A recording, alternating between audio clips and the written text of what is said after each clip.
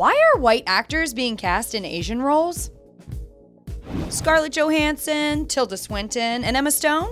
Great actresses, right? But guess what they're not? Asian. So why are they being cast in Asian roles? Asian actors and personalities, including comedian Margaret Cho, have taken to Twitter to protest what they're calling another case of Hollywood whitewashing. A photo was recently released of Scarlett Johansson in the lead role for the Hollywood rendition of Ghost in the Shell, which is based on a Japanese manga.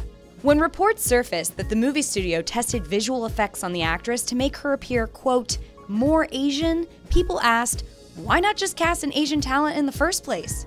The trailer for the upcoming Doctor Strange also caused a stir for featuring Tilda Swinton portraying, guess what?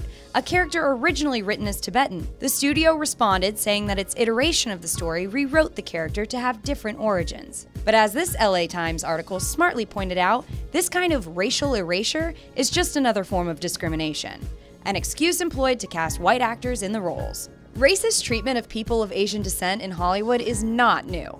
You know that classic Audrey Hepburn movie everyone loves, Breakfast at Tiffany's? Well, surprise, surprise. Mr. Yunioshi wasn't portrayed by an Asian actor, but by a very white Mickey Rooney in makeup, and displaying some seriously problematic stereotypes. Some try to reframe this whitewashing as colorblind casting.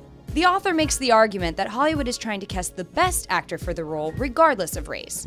Or, to be exact, a big-name actor who can bring home the bacon. Not to mention, Asia has a bigger market for movies than America, with box office revenue at $10.5 billion as of 2014. But how can actors of Asian descent ever make it to the A-list if Hollywood won't cast them in the first place? Yet, we shouldn't forget recent breakthrough performances and shows like Fresh Off the Boat, which perfectly tackles Asian stereotypes and erasures in Hollywood and, well, everyday life. You know what's a white thing?